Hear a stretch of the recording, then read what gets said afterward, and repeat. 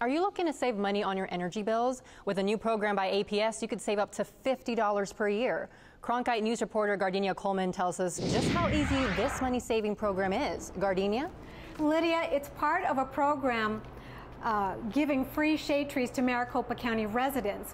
While the program is offered to everyone, we went to a workshop specifically for the Spanish-speaking community. On a typical Saturday morning, Elide Bautista and her family are usually resting. But today they're planting trees.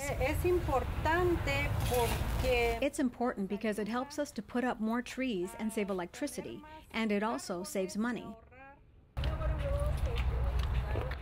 It all began here at the crack of dawn. Volunteers unloaded trucks of trees bound for a new home.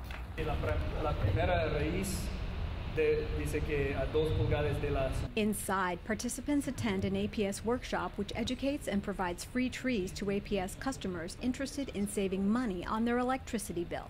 With the rising number of Spanish-speaking customers, APS is making an effort to reach out to this growing population. I think we've missed opportunities to reach the Hispanic community because the Hispanic community also has different media, different channels for communication, and one of those is community. This Spanish workshop is teaching participants how and where to plant their trees. We have an energy savings component to it, obviously, but we also have a component where we're helping to revitalize communities through, new shade trees. Hard work now will pay off in years to come as these trees grow and provide relief from the sun and their budget. Oh, I like it because I don't spend any money and I'm saving money when I'm planting trees. APS says they'll be tracking the program to see how effective it's been and decide whether or not they can expand it. Live in Phoenix, Gardenia Coleman, Cronkite News.